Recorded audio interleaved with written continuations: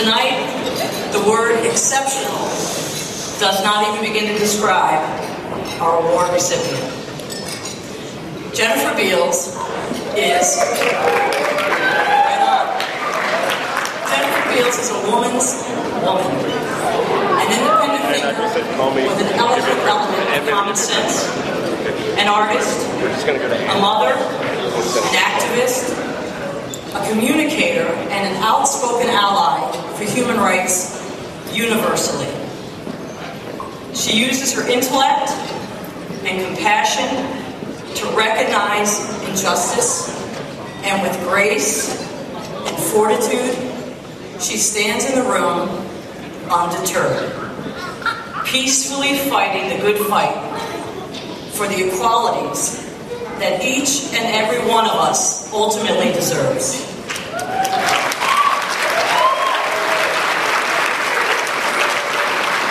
We continue to be inspired by Jennifer on and off screen. So let's take a moment and look at some of her work. Please help me welcome Chicago's very own and the 2012 HRC Ally for Equality, Miss Jennifer Beals.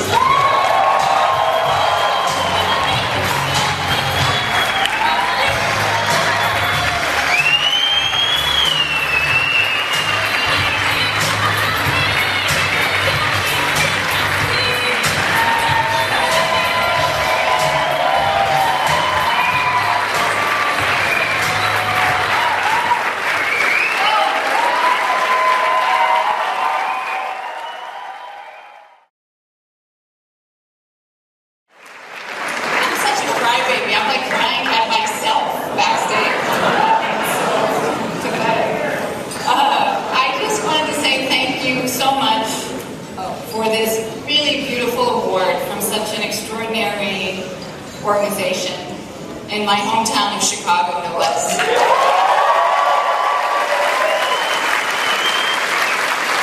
the badass city of big shoulders where creating allies is a serious business.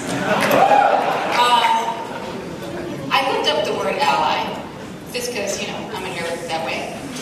And the dictionary says that an ally is someone that is associated with another as a helper.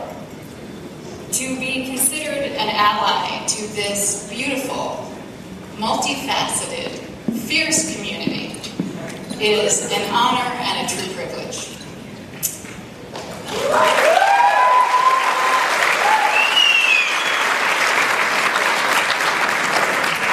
The fact is, however, I feel like all of you are my allies, and frankly, my teachers. I know. When I accepted to play the offer to play Ben Porter on the L Word, gift for which I will be forever indebted to Ivy Chapin, I never dreamed I would learn so much over the next 6 years.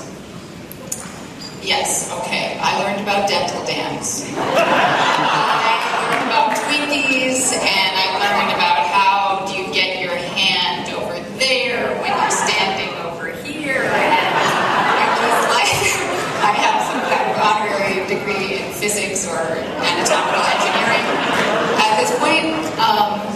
But I also learned about my inner alpha. Thank you, Ben Porter, I appreciate that.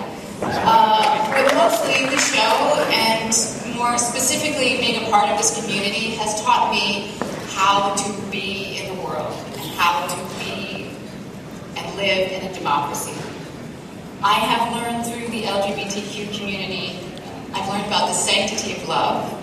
I've learned about the absolute necessity for authenticity and the importance of human agency. I've learned how to use my voice.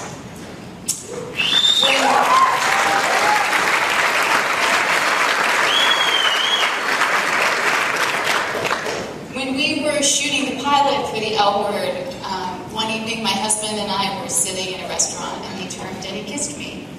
And I realized then, if we were a gay couple, this event would have been very important for this particular restaurant.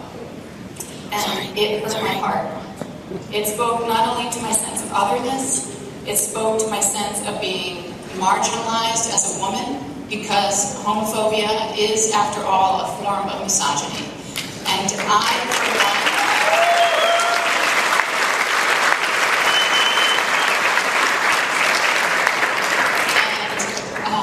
I, for one, will be damned if someone thinks it is somehow elevating to be confined to a binder.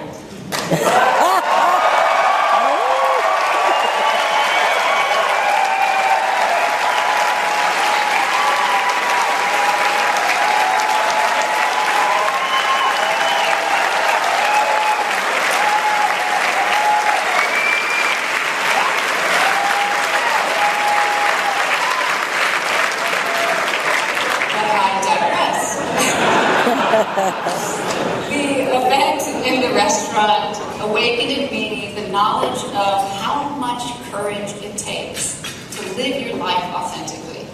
And that's true of anyone, but it is especially true of anyone who is systematically, culturally, and structurally marginalized. I have been reading a lot of Brené Brown lately, and in a story about her daughter, she distinguishes fitting in from belonging in this way. Fitting in is where I have to be like you, and belonging is where I get to be me. It takes a lot of work to deconstruct systems so that everyone feels like they can experience themselves fully as individuals within a group. It takes a lot of voices being raised to bring down the walls. In my time within this beautiful LGBTQ community, I have met hundreds of activists who use their voices in myriad ways. Not all of them had bullhorns or led marches, but they all used their voices. From the social worker in Uganda trying to provide some kind of clandestine support group for the LGBTQ community, to the couple who, after 30 years together at age 70, decided to come out of the closet to be able to experience their love more fully and change their world, to every kid who started a gay-straight alliance group at their school in the face of potential humiliation, or had to find their new family within the community because their parents kicked them out of the house when they came out. These men and women, young and old, not only spoke truth to power, they, with the help of so many great organizations like HRC, spoke money to power. And sometimes, with their hearts wide open, they spoke love to power. Love is, by its very nature, sacred and therefore powerful in ways we can only imagine. When we acknowledge our love for ourselves, for our beloved, for this beautiful and complex world we live in, we realize we cannot silence ourselves for anyone or any government that would seek to quiet or diminish us and the love that any one of us seeks to express. If we were to compromise that love, whether it is for ourselves, our beloved, for a child we long to adopt, if we were to compromise our authenticity, we diminish not only ourselves, but we denigrate the very democracy of which we are a part. When we acknowledge and embrace love, we can effect change. Love is both sword and shield.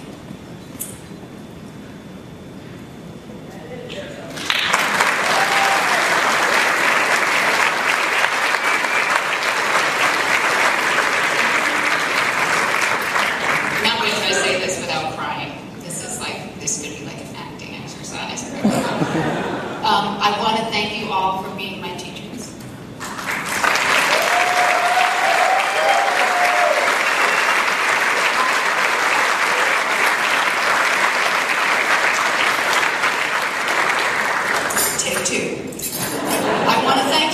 Being my teacher.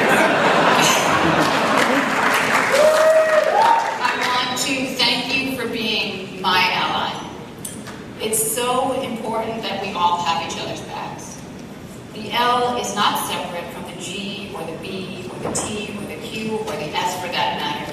Together they form a powerful alliance. Please know in all of your hearts, it is my pleasure to use my voice, heart and mind on behalf of this extraordinary community. And I long for a day when the Ally Award will be obsolete, because we will all